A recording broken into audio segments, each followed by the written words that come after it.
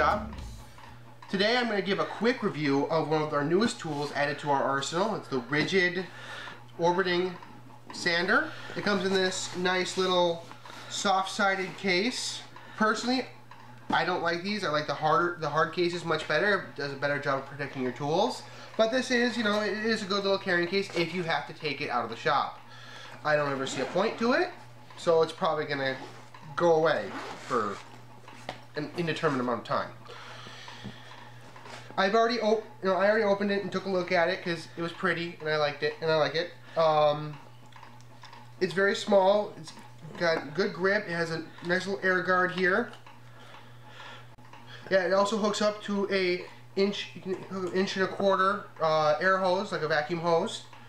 So if you don't want to use this thing, you don't have to. I like to because the hose just gets in the way for me. Simple on-off buttons right here, easily accessible. And it's a random orbiting sander, so you have your regular block sanders. They do okay, but these I feel do a much better job taking away material that you want and nothing that you don't. Comes the it's not a adhesive pad. It is a Velcro hook and loop style.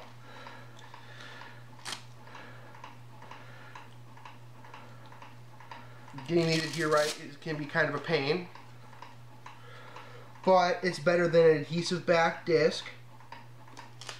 Much better in my opinion,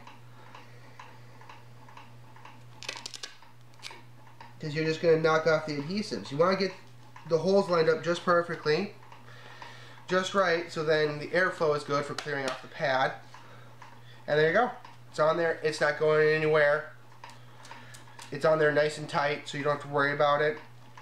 It comes with a few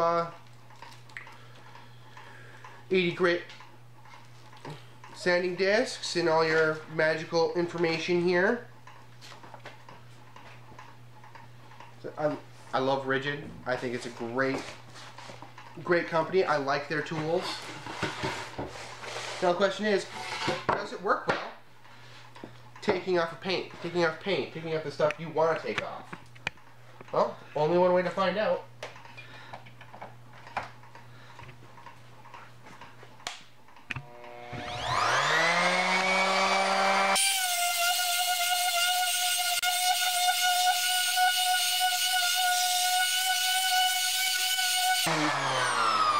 Fits really well in the hand. It's really easy to control. I'm only using 80 grit.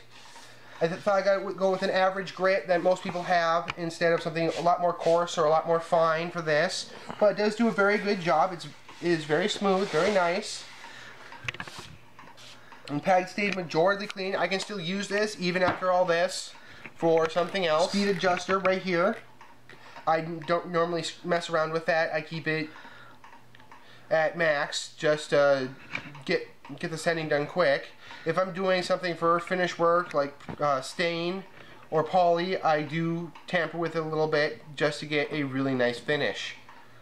All in all, this is a great little unit. You can pick it up at your local big box store